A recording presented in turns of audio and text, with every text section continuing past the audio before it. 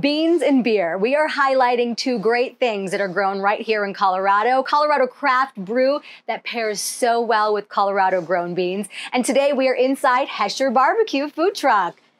Yep. I love it. That just says it. We are the place to be right now. I'm the spot. I'm the spot. Yes, you are. This is where the party's at. Jeff Gebott, owner and founder of Hesher BBQ. He is going to show us how to make drunken beans today, also known as Borracho Beans. Borracho beans, yeah. Okay, let's do it. What bean are we starting with? We use pinto beans. We're using pinto beans, and Chef likes to start with dry pinto beans. Yeah. Tell me about your process of using dry pintos. Yeah, so our video is too short to actually watch the whole process because it's a couple hours. But it's worth it. It's worth it, yeah. So I start with a dry bean.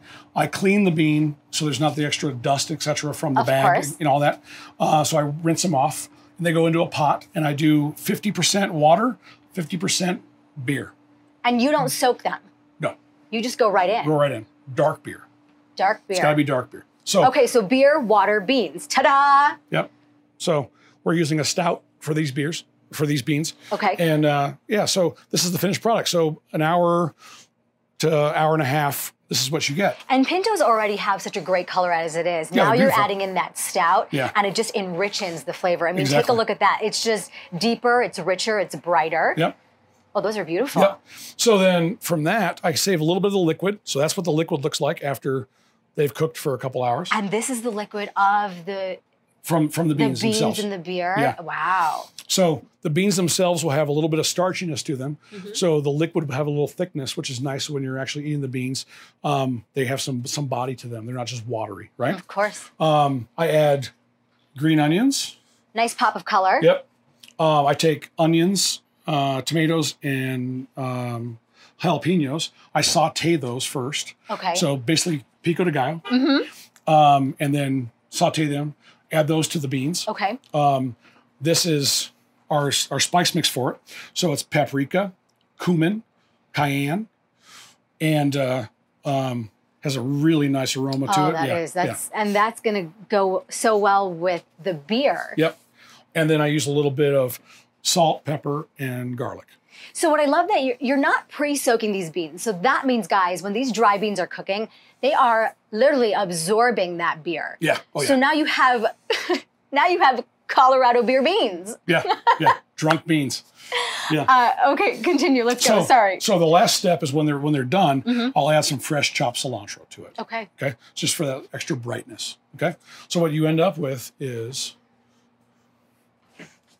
Oh, I love that. Drunk beans. Drunken beans right there. I could just eat that as a whole meal. Yep. And I'm sure people do. This is a vegetarian item too as well. So a lot of times you'll see ham or chorizo, even bacon added to these.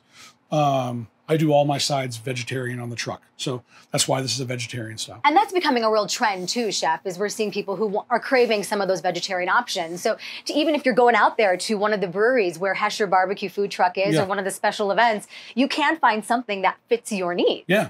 Well, so many people date or marry people that are vegetarian and they want to go and have meat, but their partner doesn't. So that's why we do it. Yeah, so many possibilities when it comes to beans. What other things do you like to experiment with?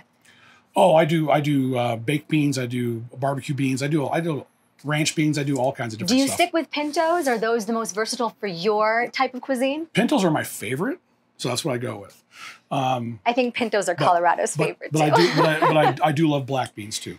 Yeah, of course. And we grow those here in Colorado too. Yeah. So my baked beans, I do have black beans in them too. So you have a bunch of different colors going on, which is, I think, ideal. Exploring the flavors and the delicious world of beans. It is so easy with a guy like Chef Jeff Gebott. Chef, drunken beans, Borracho beans, whatever we call them, they are good.